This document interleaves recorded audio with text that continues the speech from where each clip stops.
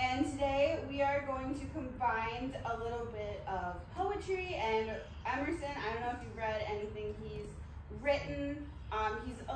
He's not as famous as like Aldo, Leopold, or any of those big names, but he's still pretty cool. So each stop we're gonna read a little bit of his, like little excerpts from his essays. And then we're gonna apply it with science to kind of understand the world around us a little bit more and use our imaginations a little bit. So it's gonna be, I wanted to try this and just see how it goes. So give me your honest input, because it's kinda out there, but we're gonna try it. So the first excerpt for our intro to kind of put us into the mind state of where we want to be is this.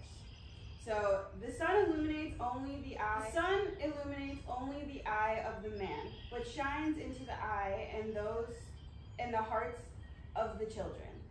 The lover of nature is he whose inward and outward senses are still truly adjusted to each other, who has retained the spirit of infancy even into the era of manhood. And I just think that's pretty cool, thinking about, you know, when you were a kid, that's a little closer for me, but you kind of remember the fun things that you did as a kid or how you felt in the woods when you were growing up. And I think those memories are pretty cool to hold. And the imagination that everyone had when they were a kid is so hard to, even for me, to like pick back up again when reality likes to slap you in the face. So while we're walking, I just wanted you guys to think of a few stories that you can either share with the group or just kind of keep to yourself. Find things around nature that kind of remind you of wherever you grew up, or stories or different stuff like that. So yeah, so let's head off to our first stop. But so our next verse is from the Perspective essay that Emerson wrote, and so it is: the problem of restoring the world's original and eternal beauty is solved by the redemption of the soul. The ruin or the blank that we see when we look at nature is in our own eyes. And I kind of really loved that verse. I read this book and I underlined like everything, so it was really fun going back and getting to kind of just get to the really good parts. But I love that verse because it's all about perspective. And I think wetlands especially, I know we're kind of on the forest part, but like the wetlands all around us, it's all about perspective. And I think a lot of people think that wetlands were a waste of space back then. And I don't know if you guys knew this, but 1978 was the first time wetlands were described in the government. So that's when they were identified, and that's when we learned that they needed to be protected, which was only 45 years ago, which kind of blows my mind. And I think when we look at wetlands, sometimes with these boardwalks, we can like get inside of them, and that's super, super cool, so we can learn more about them. Do you guys know what this is? Yeah, what is it? It's a cattail, yeah. So these are, I made it easy for kids, but yeah, you guys know, question, check. But yeah, so these are cattails, and everyone normally knows them because of their really cool like hot dog shaped top that disperses seeds. But even though cattails are kind of goofy, they serve a gigantic role in wetlands. So they have these really cool root systems that connect them to each other and hold the soil in the ground, which is super, super important, especially when all the soil is wet and there's water moving. This stuff needs to stay, otherwise erosion will happen and all the soil will leave the wetlands. So making sure that these are there is awesome. Another thing that they do is they have microorganisms in their root systems that help other things can eat, like bugs. So they're food sources to bugs, they're food sources to birds. They also are homes for birds when birds are migrating. So there's all these things that these cattails can do for the environment, and I think that making sure that we understand what's around us opens up a whole new light to what plants can do. So I have this app, it's called Picture This, and I don't know if you guys are real tech savvy, but Picture This is a super, super cool app that you can have on your phone. You can take a picture of any plant and it'll tell you what it is. And then it has a description. Since there's only 3, I can get my phone out and just show you. And I have mine too, if we want to. Yeah. Is that the one you have? Picture this. No, I have, I don't know, there's a few of them. There's a couple different plant apps. That's Yeah, not I saw that coming up and I was like, we're gonna pivot. We're gonna use. I have my phone too. We can use my phone. It's our phone. But yeah, so I took a picture. I don't know if you can tell, but this was my picture. And it told me that was my picture that I took in the marsh of that tiny little fern.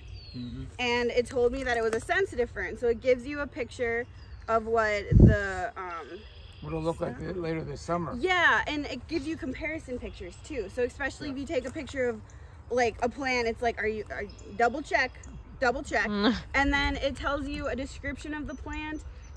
It's got the story of the name of why it was called a sensitive fern. Symbols. Apparently sensitive ferns are symbolized as eternal youth, humility, sensitivity, confidence, love, serenity, and rebirth.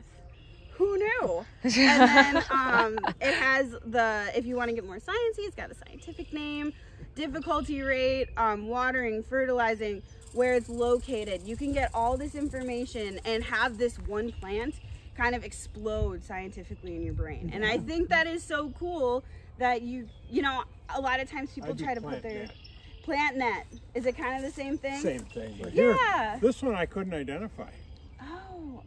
Oh, I know. Are you good with You're in flowers? Hawaii, so you No. Oh, that was Some apps have more some apps have more data in them. So maybe picture Let's see this. if I can take a picture of that, and then maybe it'll tell me. Is that the one from the That's a flower on a Canal Street Cafe? Florist Daisy, Mum.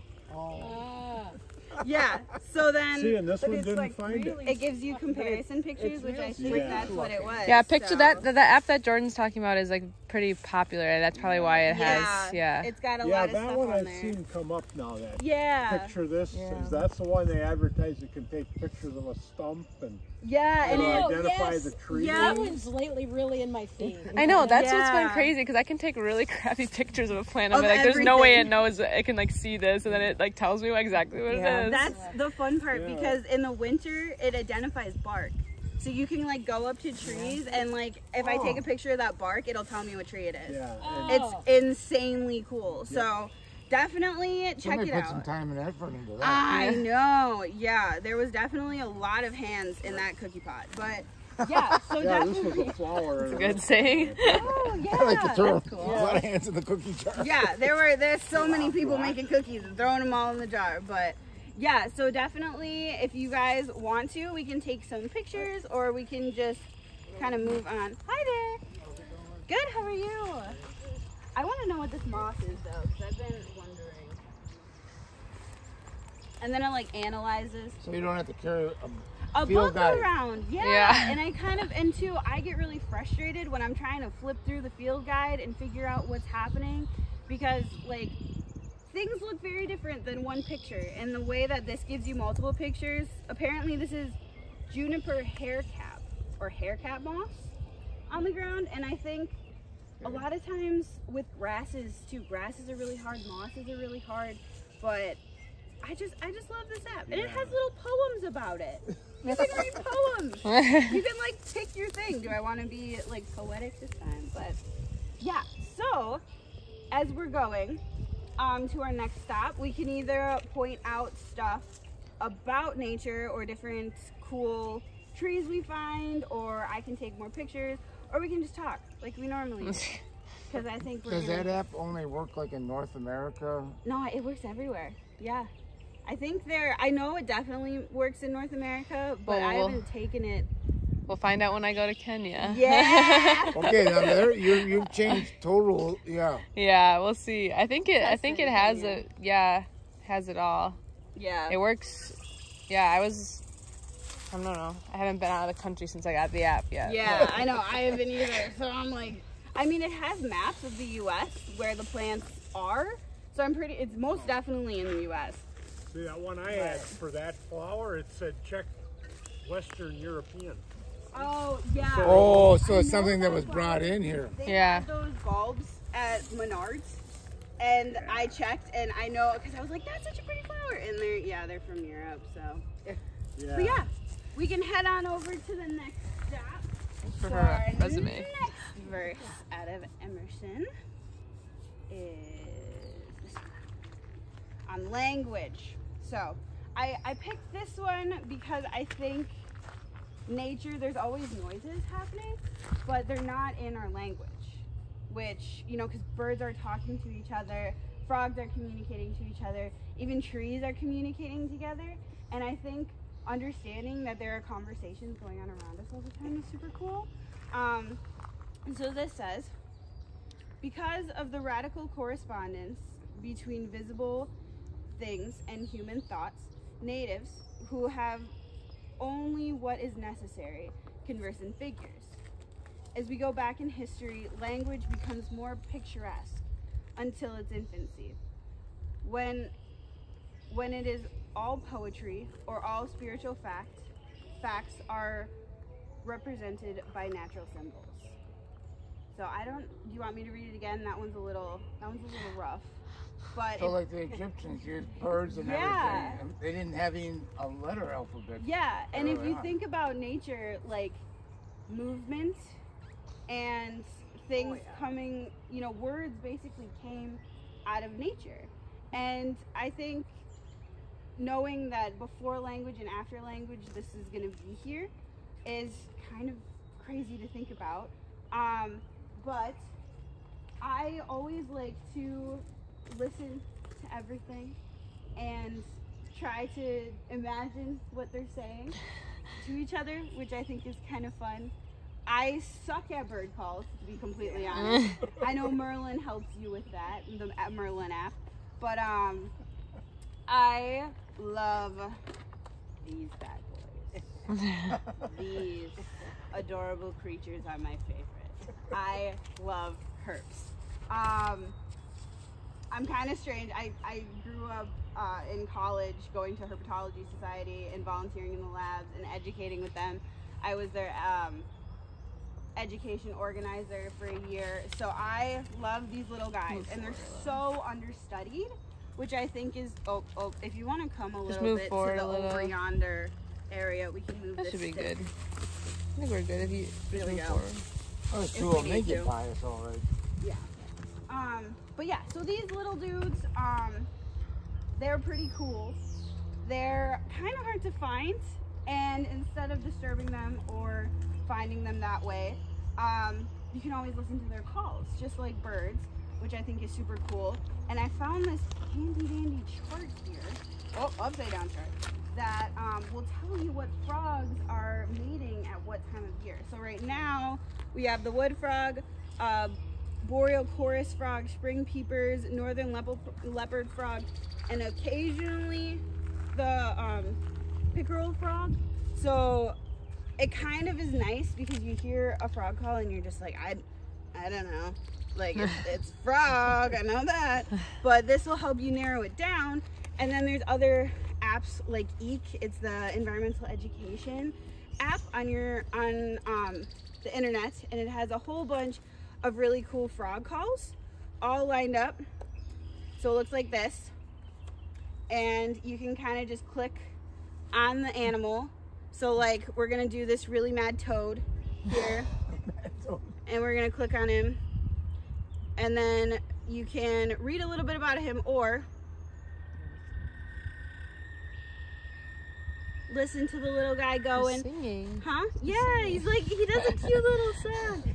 So I think that's really cool too, to be able to compare, or when you're at home, just kind of quiz yourself, because I do that because I'm a nerd. But you guys are also nerdy because you're here on a 9 a.m. on a Saturday. So yeah, it's a really cool way to learn about stuff a little bit more. I heard some frogs out here before a little bit as we were going.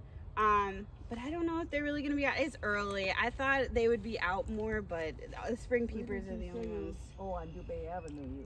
Oh. When On Tuesday they were Spring really peepers? nuts. Yeah, yeah. That was Yeah. later in the day too. That was Yeah. almost sunset. So they really go nuts. I know when I leave, I work at Century World, and when I leave, they are screaming at like 10 o'clock at night. And I'm like, Oh, I always leave work, and I'm like, yeah, the little frogs are going. You work But- up in the big building up here? Or I work at PJ's. I'm a waitress. So, yeah.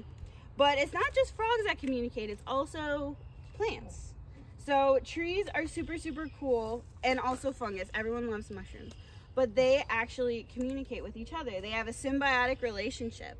So, these fungus will connect with the trees, and they will tell them where nutrients is. And fungus also breaks stuff down. So it helps the tree, and the tree gives them cover too and protects them a little bit. So it's super cool because I just never thought that trees would communicate with each other. But the fact that there's fungus in the ground that help them, microbial fungus that help them know if their roots need to go deeper, if they need to go out more, if they come up to the top. This picture is kind of not accurate though, because roots only go like 3 or 4 feet down. So ignore the second half. But this picture I just thought was really cool to explain how they connect their roots together. And I don't know, what's under our ground just baffles me all the time because it's just so cool. But yeah, as we're walking, we can listen for bird calls. If you know a bird, yell it out because I want to know more birds. Me too, yeah. And I will do my best with frog calls because I love frogs.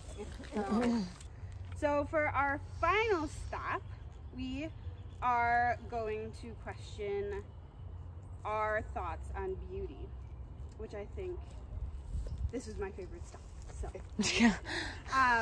so this verse is, "But this beauty of nature, which is seen and felt as beauty, is the least part. The show of day, the dew of morning, the rainbows, mountains, orchards in blossom, stars, moonlight, shadows in still water, and the like, if too eagerly hunted, become shows merely, and mock us with their unreality." And I think when you find those really crazy pictures of national parks, where you look at the picture and you're like, that's not real. Like, how can that be real? Or even if you stand by a waterfall, it just doesn't, it's so amazing that it just doesn't feel real. And those are gorgeous in their own right. But I think, and important, of course, but I think questioning what is actually beautiful is something really special. And the reserve does a really great job of this. So if you look over here, I know a lot of people will see destruction because there's a lot of limbs down, there's a lot of fixing things, there's a lot of trees that are dead.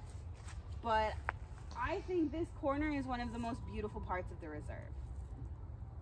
Stags, which are the trees that are dead, you know, the tops are broken off, the bark's fallen off, it just doesn't look very nice, are some of the most important parts of nature because they house a whole bunch of different types of animals. And when the trees fall, they are cover for our adorable little snakes and a lot of other really cute things around the reserve. So trees like this one's a little bit of a more early stag. It's got branches still, but you can kind of see the bark at the bottom is falling off. And that's a big indicator because when the bark falls off, the wood's drier and it's easier for woodpeckers, like these bad boys, to get in there. Pileated woodpeckers. See, this is the red that goes all the way to the there. But if they weren't, it would. Or wait, no, I lied. Males have a red line here, and then females just have black. So, yeah. So pileateds are super, super cool. They can actually make tunnels into trees that are about 2 feet deep. So even though this looks like a really shallow hole, this is really, really big inside. And then because they do all this work and they leave and find a new place for next year, other little guys can come in and take over And cavity nesters can use all those holes in the trees to have their babies or nest or just be safe. Raccoons, squirrels, they're just good to live in. Another really cool thing about woodpeckers is when they peck trees, there's a whole bunch of wood chips that fly off. So there's someone coming, so we might want to walk over here a little bit. There's a whole bunch of little wood chips that fly off the tree, and it helps in decomposition. So all those animals, when woodpeckers peck those little trees, if you find little holes, that's a lot of times when they're trying to find food and they're not just testing to try to find the perfect spot to make a home. I had a kid ask me that once, and they were like, woodpeckers are very indecisive. And I was like, what? Where are you going with this, my guy? And he was like, well, they make all the holes everywhere, and then they find a hole to like have a nest in. And I'm like, no, we're gonna back up the truck here, my guy. So I think a lot of people have misconceptions about woodpeckers and stags because yes, they are dangerous when it comes to Schmeekly if it would fall on someone, but I think if they're off trail, the importance of them is so much more. And even though these brush piles kind of look bad too, I was saying before, that's glossy buckthorn, which is the invasive buckthorn species that the foresters cut down. So even though these kind of look bad right now, it's a different way to visualize taking care of the beautiful forest we have. So even though it might not look like the most beautiful place ever, moving your perspective to the importance of what's around us more than how pretty it is that society says it's pretty can open up your eyes to a whole new level of beauty that you never really thought of or considered before. But yeah, if you guys want to look for more stags as we head all the way back, oh, also forgot to mention, iNaturalist is another, you guys all know iNaturalist.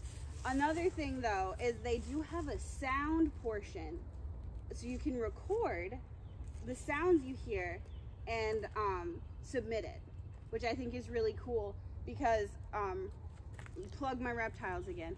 Reptiles are a super understudied species because no one wants to touch the creepy crawlies, which I understand, but the more we know about them as bioindicators is super important too, to be able to keep everything safe, because they will also let us know when things aren't happening.